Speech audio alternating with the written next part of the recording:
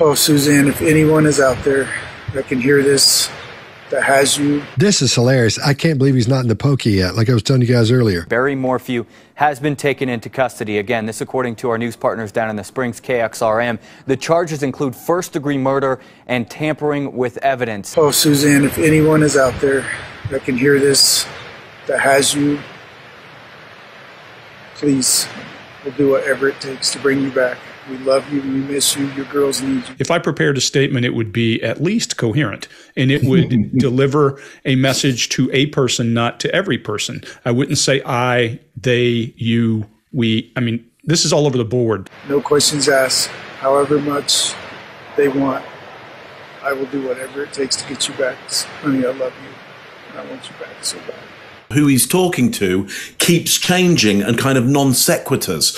So it feels to me like he hasn't quite worked out who his audience is for this, and that concerns me. Throughout this nearly year-long investigation into his wife's disappearance, Morphew has maintained his innocence. He's confused about who to address, and he's not sure, should it be a hostage story, should it be a runaway story? And there's eye blocking. We see this little eye flutter when he's saying, I want you back. I want you back so bad. But again, Barry Morphew has been arrested, charged with first-degree murder. He says anyone, you, well, we, your, they, I, and you.